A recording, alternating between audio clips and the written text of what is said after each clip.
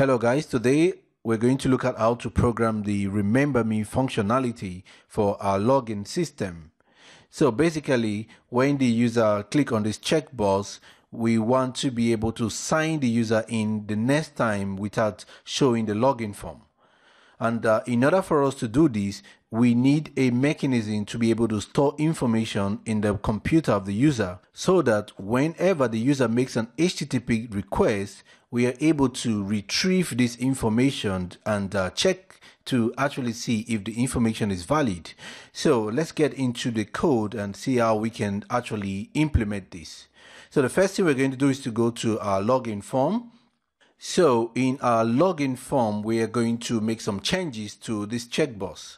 First of all, we are going to give it a value, and we're going to set the value to yes.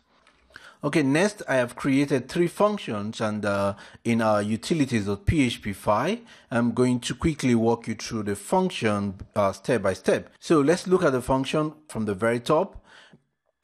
The Remember Me function accepts one argument, and this is going to be the ID of the user that has already checked the Remember Me checkbox.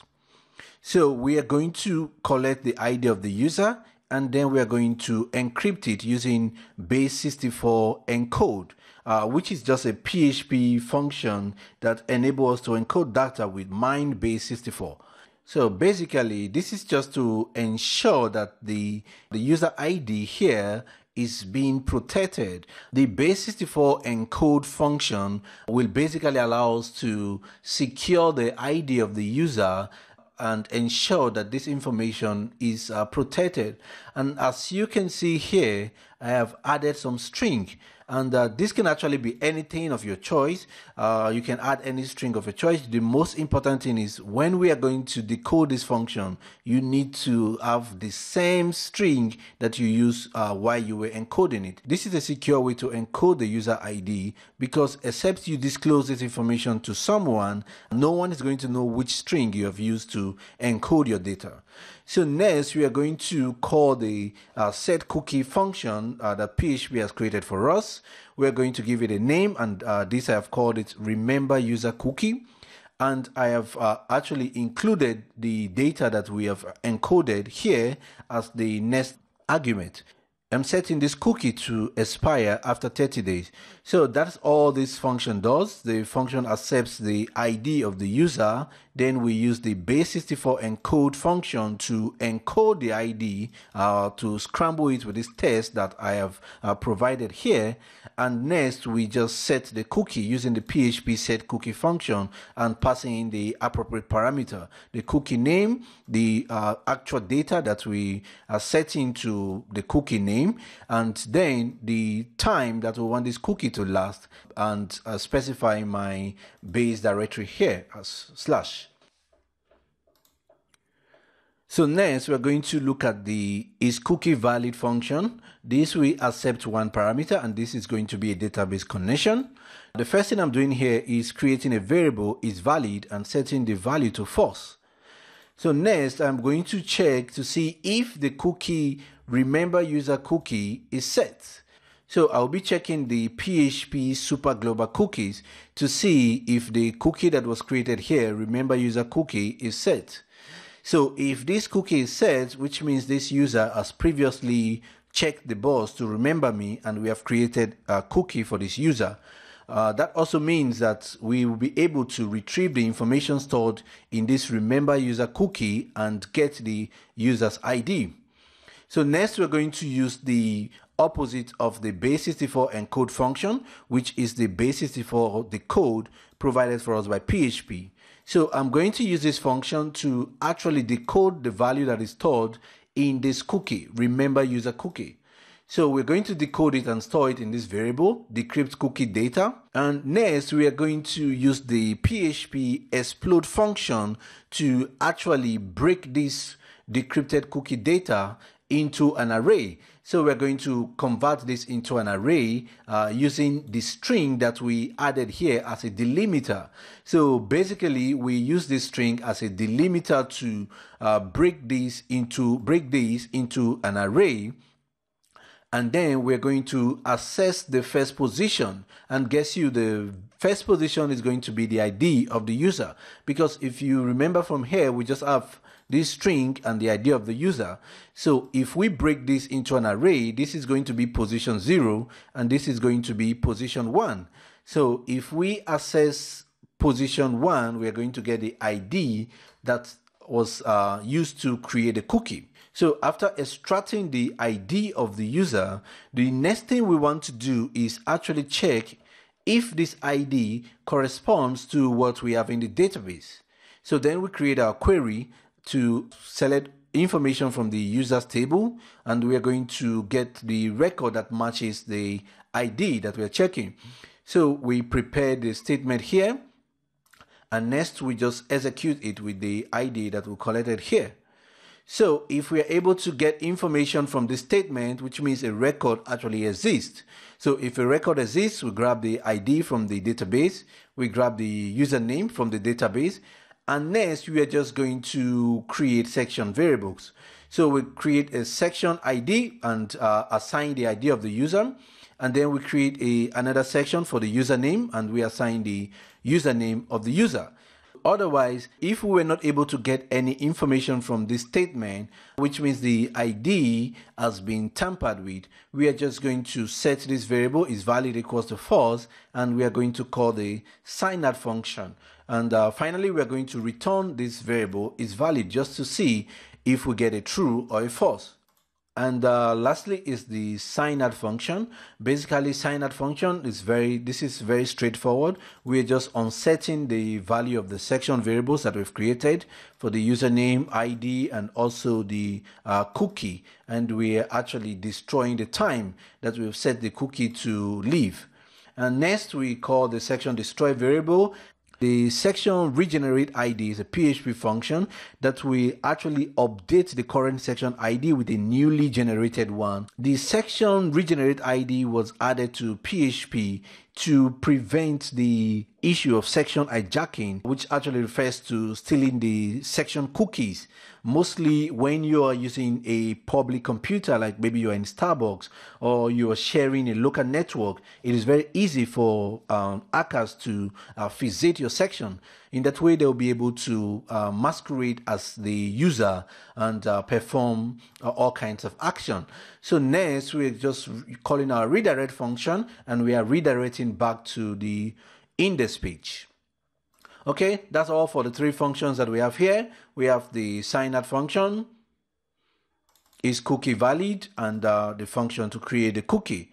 Next, we are going to go to our passlogin.php and actually implement this functionality here. So first, we're going to check if the cookie is set. So we're going to check is set, post of remember. So we use the ternary operator here and we create a variable called remember. Remember should be equal to the post of the value that we receive. So this is going to be equal to post of remember. So if it is not set, we're just going to set the variable remember to empty string so we don't get an error. Okay, with this, we'll be able to determine if the user has actually clicked on the button to remember me, which is this. So once the user has clicked on this button, we're going to be able to get the information. Okay, next we come to the section. Here we're checking if the password is correct. So if the password is correct, we're going to create section and then log in the user. So this is where we are going to actually check again if that remember me is equal to the value that we set. So we're going to check if remember is equal to yes, then we are going to call the function remember me. So we're going to call the remember me function, and then we're going to pass it the ID of the user, which we have collected from here. So we've retrieved the ID from the database here and we'll pass it to this function. Okay, next we go to our headers.php. I'll be including utility.php and I'll also be including database.php. So here we're going to call database, and we're going to call this utility.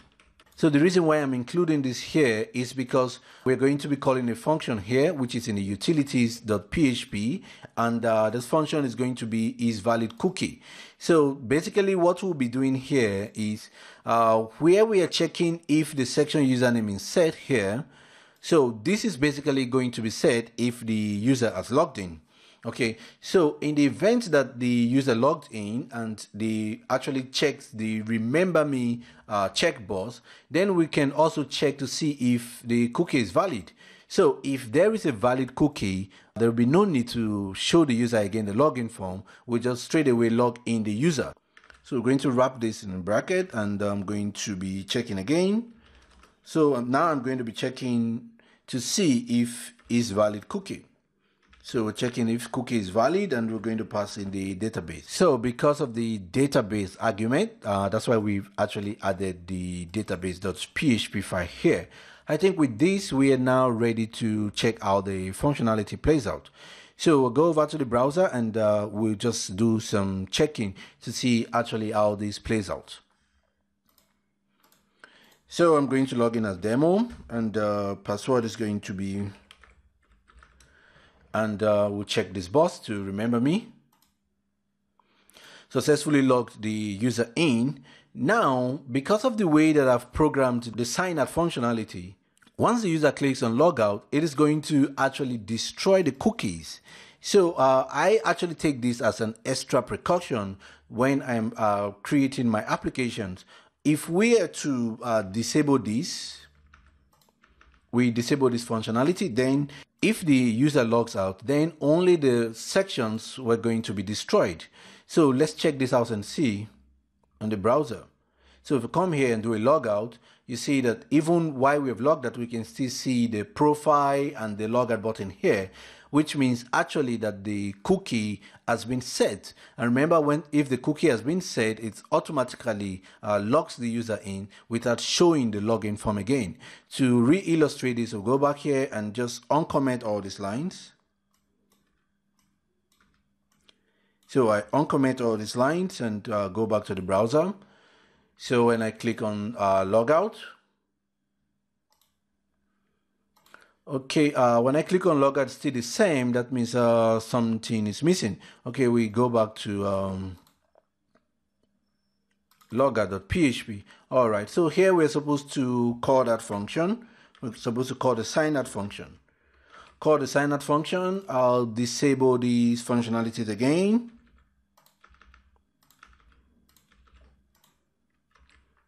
Okay, so come here and click on sign out, still the same. So we'll come back here and enable this. Just remove the comments, come over to the browser again, and click on sign out. So now we see that the cookie has actually been destroyed along with the section variable. So this actually depends on your programming style. I basically add this to my script. So the intention is if the user actually wants to log out, then the next time they come in, they should log into the system. So you can actually uncomment this if you don't want to destroy the cookies when the user clicks on the sign out button.